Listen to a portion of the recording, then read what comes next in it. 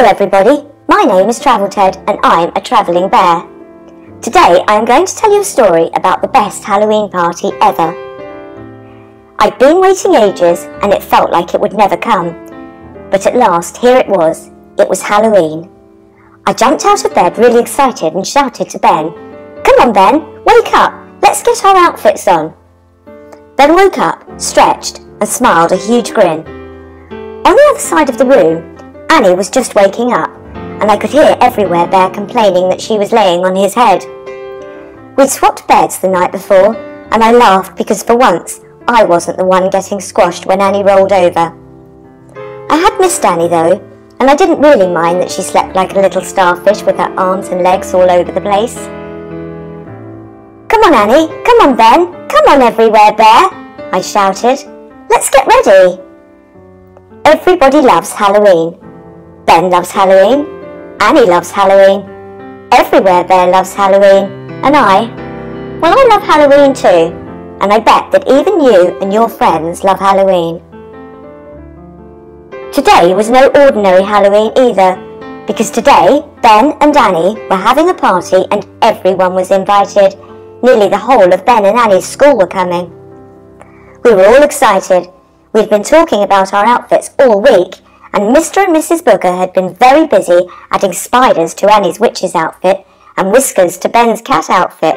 They had added long spidey legs to Everywhere Bear's spider outfit, and they even made me an extra special pirate's hat with a scary skull and crossbones on the front.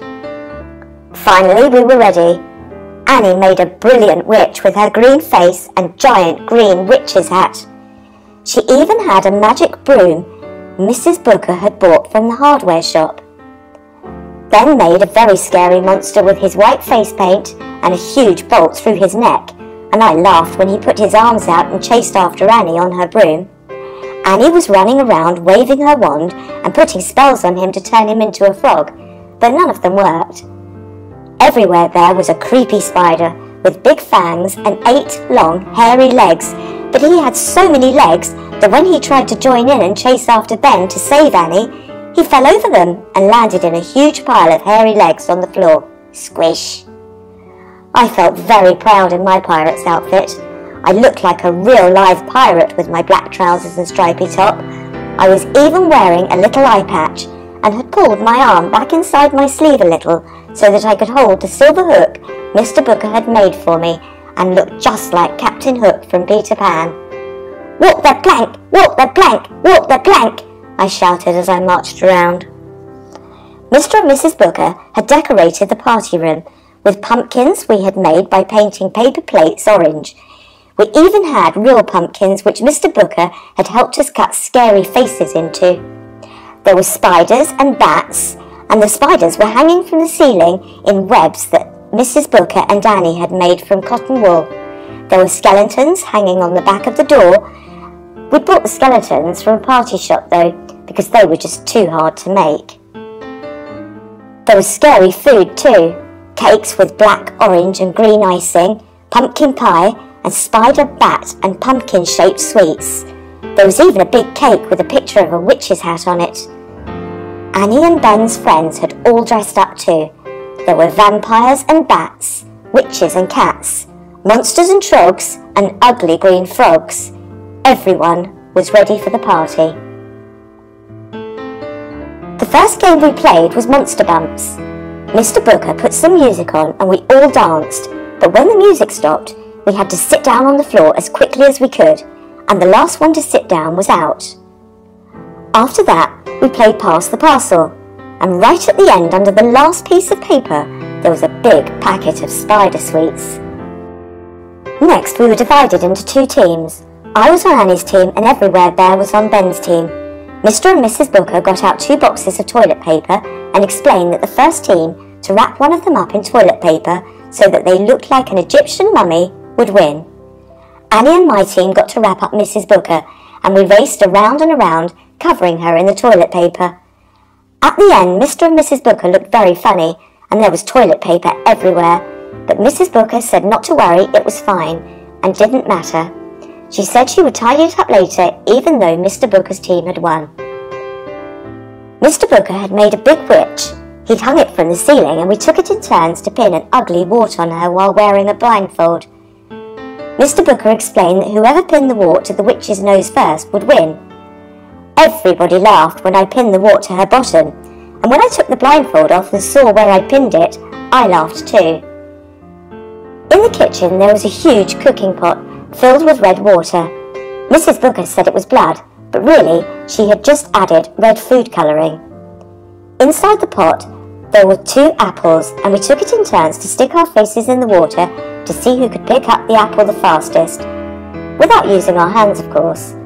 It bobbed up and down in the water. We tried to bite it, but it was very hard. Still, we had fun, but got very, very wet indeed.